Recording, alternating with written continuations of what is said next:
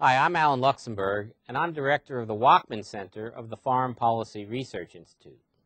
As part of our project on teaching innovation, we are pleased to announce an essay contest for high school students. Participating students are invited to write a 1,000-word essay on the top 5 innovations in the United States since 1945. The top 3 essays will be posted on our website, and the winners will receive an award of $750 each.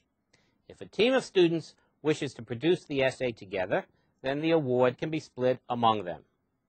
For complete instructions and also for helpful resources, please consult our website at www.fpri.org/education/innovation.